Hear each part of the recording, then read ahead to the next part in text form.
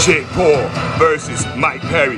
Mike Perry, 2-0 in the bare knuckle fighting championship, fought a war in his last fight versus Michael Venom Page, and in the 6th round in overtime, hung on, won the fight. Jake Paul, 5-0 as a boxer, 4 knockouts, incredible knockouts in his career, has taken a lot of criticism for a guy that's undefeated. Some people don't think he's the real deal. Jake Paul and Mike Perry were sparring earlier in the year. Mike Perry released the footage. Jake said that Mike is easy work, light work. Mike Perry said that Jake Paul is a spoiled you-know-what. Let's be honest, Jake Paul grew up in a mansion. He's from the honors class. He had a golden spoon in his mouth his entire life, and he still does. Mike Perry came from another side of the town. Part of the town that Jake Paul, as a kid, wouldn't have wanted to walk through. Mike Perry has proved himself in the streets. He's a hardcore you-know-what, an absolute animal. Self-defense in Orlando, somebody talked to his girl. He smashed the guy, unconscious, on the streets.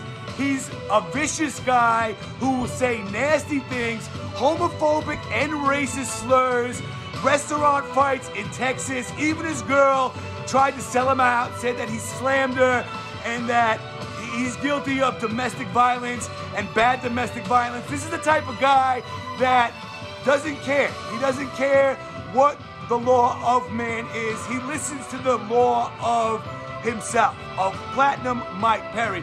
And we remember Jake Paul looking really scared against Floyd Mayweather when all that happened, the whole hat thing. Jake Paul looked like he was about to in his pants. And you know what I'm saying?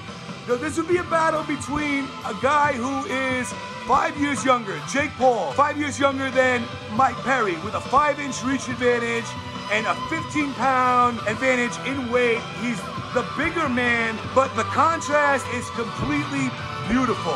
You have a complete separation of everything here. Two totally different guys with totally different mindsets. Mike Perry doesn't care. He has lost fights before.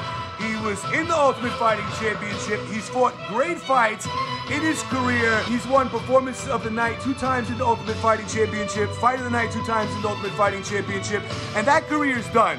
What he's doing now is he's going out into the most brutal sport, and he's upsetting guys like MVP, who even I thought was going to beat him.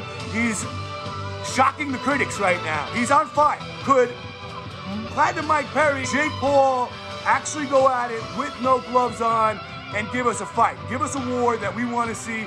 I think the smack talk would be incredible going into this fight. And I think the actual fight would be short, sweet, grotesque, and beautiful. And I think that Platinum Mike Perry would win the fight, no doubt. And I got to give him some respect there.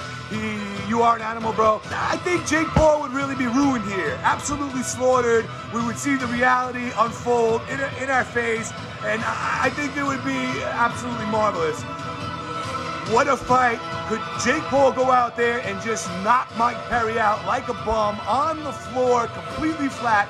It's a possibility. He has incredible power. Wow. Mike Perry wins.